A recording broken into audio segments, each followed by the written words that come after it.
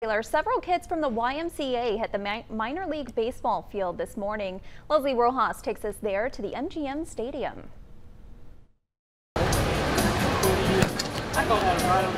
Several kids hit the field for a pitch, hit, and run competition. It's just cool for them. The kids have an opportunity to play on a big league field. Honestly, I know the AA team, that's big league baseball, and they get to come out here and play on the field. And that's one thing I was telling my son about. It's like, hey, you're going to be on the Shuckers ball field playing some ball, man. And he was super excited about it. The Biloxi Shuckers and the Mississippi Gulf Coast YMCA partnered to host the MLB competition at MGM Park. We've got our staff here to help facilitate the groups, and we've had a couple of our employees and our staff test out each station just to make sure that those stations are operable. Plus, it gave them an opportunity to kind of goof off and have a good time as well.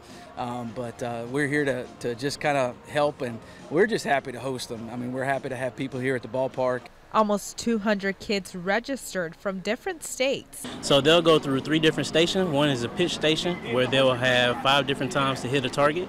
We'll calculate that total score. They'll move on to the hitting portion where they'll hit the ball 5 times, see how far they can hit it. And then the last one is our run portion where they'll run a 90-foot path, and they'll have 2 chances at that. Kids who win this competition get a chance to move on to team championships hosted at an MLB stadium.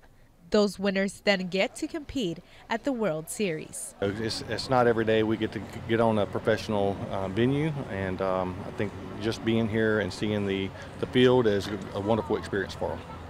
He loves to have fun, loves to play baseball for fun, so he just found out this morning it was a competition. But he was still just excited to come out and play some ball. He always is. In Biloxi, Leslie Rojas, WLOX News Now. We're told the YMCA is partnering with the Biloxi Shuckers for more events in the future.